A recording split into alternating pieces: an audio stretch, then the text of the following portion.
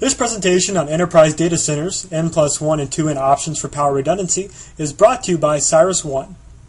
Power is a critical element in every enterprise data center and directly affects the level of systems availability. Several key power components exist in a data center.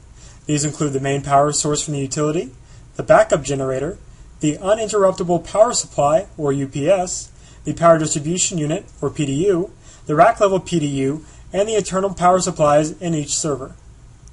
When enterprise data center providers refer to redundancy, they're typically talking about how they increase the reliability of these critical power components. In other words, how much backup power will the data center offer customers during an outage? Power outages can result from weather, equipment failure, power line damage, or a number of other causes. Any unplanned outage can have a detrimental effect on operations. At a minimum, a company can incur significant financial losses and customer goodwill if they are unable to conduct business for any length of time. Because of these substantial risks, enterprise data centers must provide sufficient redundancy to address any unexpected power outages. But redundancy comes in different forms.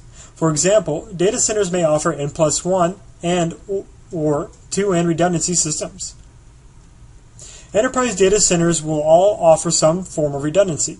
However, companies need to understand exactly how the redundancy system is configured. Also called parallel redundancy, the N+1 option makes sure a UPS is always available. N represents the number of UPS modules required to deliver the necessary amount of power for data center operations. The +1 refers to one extra UPS module. This type of configuration is not a fully redundant system. Because the system is run on two separate feeds, system failures can still occur. On the other hand, 2N redundancy means the enterprise data center has double the amount of equipment needed. The equipment runs separately with no single points of failure. This configuration represents a fully redundant system and is more reliable operation.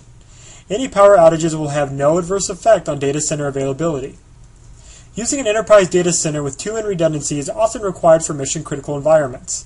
This type of capability is consistent with a Tier 4 data center, a facility meeting the strictest operational requirements. A Tier 4 facility installs two independent power paths. Each of these paths is capable of supporting the entire data center with no single point of failure to disrupt any operations. If costs were not a factor, then of course all companies should select an enterprise data center with 2N redundancy. However, fully redundant environments are more expensive. And because companies must operate with established budget parameters, they may not be able to afford 2N redundancy across the board. A viable trade-off is to select an enterprise data center with both N+1 and 2N redundancy options. Then, companies can use 2N for the most mission-critical environments and N+1 for those operations not likely to be affected in a major way by an unplanned power outage. In other words, the cost of downtime will not far exceed the added cost of a 2N configuration. Before selecting an enterprise data center, companies need to make sure they fully understand the redundancy options offered, as well as know the difference between N+1 and 2N configurations. With this knowledge, businesses will be able to make good decisions on matching their different environments to the most appropriate and economical redundancy options. CyrusOne is a global enterprise colocation provider operating in 23 highly secure data centers across the United States, London, and Singapore. You can learn more about enterprise data centers by visiting www.cyrusone.com.